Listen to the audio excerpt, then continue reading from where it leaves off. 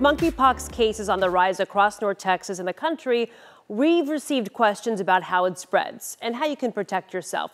Now, one question, does the chickenpox vaccine have anything to do with this, and can it help?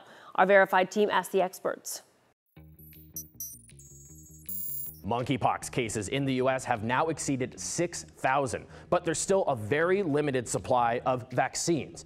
However, lots of Americans have been vaccinated against chickenpox or have immunity to it from a prior infection.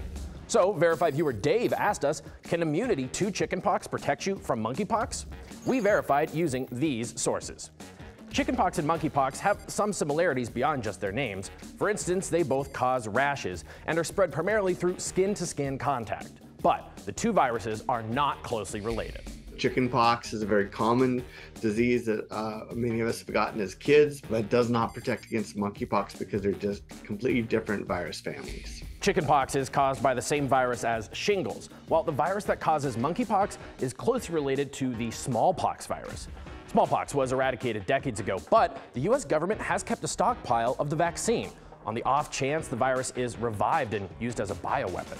The CDC and WHO say that the smallpox vaccine is also about 85% effective against monkeypox, and in fact is what's being provided now. There's just not enough of it to meet demand.